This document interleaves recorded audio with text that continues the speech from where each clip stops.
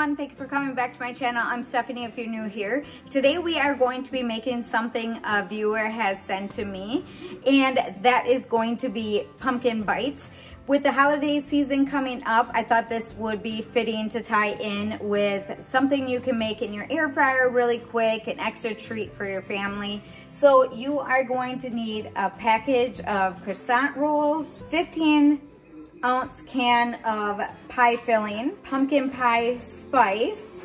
You will need 1 egg that I have right here, and then you will need 1/4 cup of milk. All right, so what we're gonna do today is we are going to be adding in our can of pumpkin.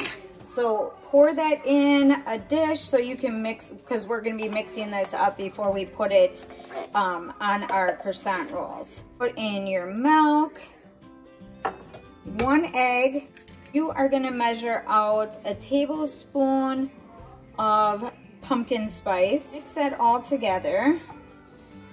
Okay, so I have all my croissant rolls laid out. They do not need to be perfect because you are going to be rolling these up into balls anyways. So it doesn't matter if you end up with some like a little bit different size. So you don't need to be like real picky about it. So what you're going to do is you're going to take your pumpkin mixture that you just made. You are going to put just a little bit in the bigger part of the croissant. So just go ahead and fill everything up.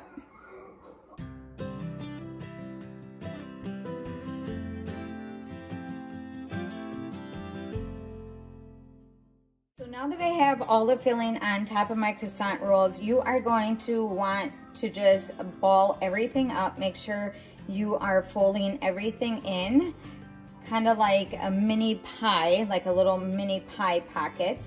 You want to be able to cover all of your pumpkin in there. I don't know if you guys can see that good or not.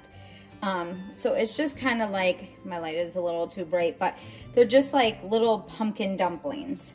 So I'm gonna go ahead here and finish up and just wrap these all together. So you just fold in the corners and just make little dumplings. So I'm gonna finish up here and then we will talk about how we need to set our air fryer.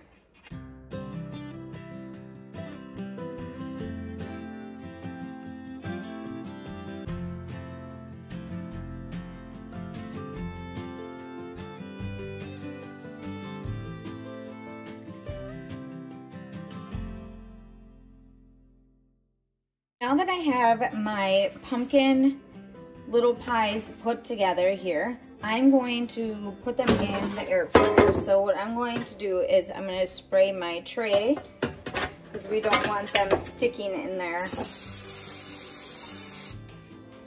Now I should be able to get all of these in my fryer.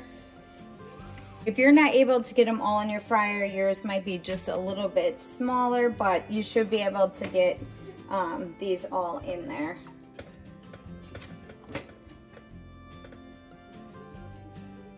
Okay, so now I'm going to spray the top of these little pumpkin bites, and we are going to set our air fryer 360 for 12 minutes. Make sure you check them halfway in between cooking times so you don't overcook them.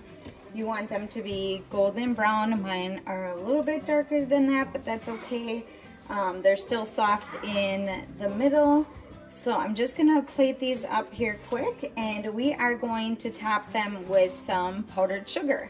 You also can use like icing. I know this recipe called for icing and stuff like that, but I'm going to be putting powdered sugar on top.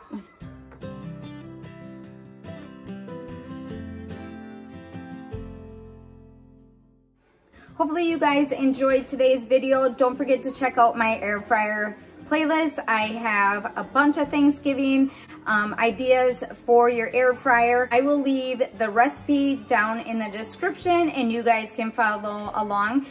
Just make sure that you guys are watching your air fryer. I am using a Power XL, so I'm not sure the difference with other air fryers, so just keep an eye on yours. But other than that, hopefully you guys enjoy your Thanksgiving this year. Don't forget to give me a big thumbs up. Don't forget to subscribe, and I'll see you in the next one.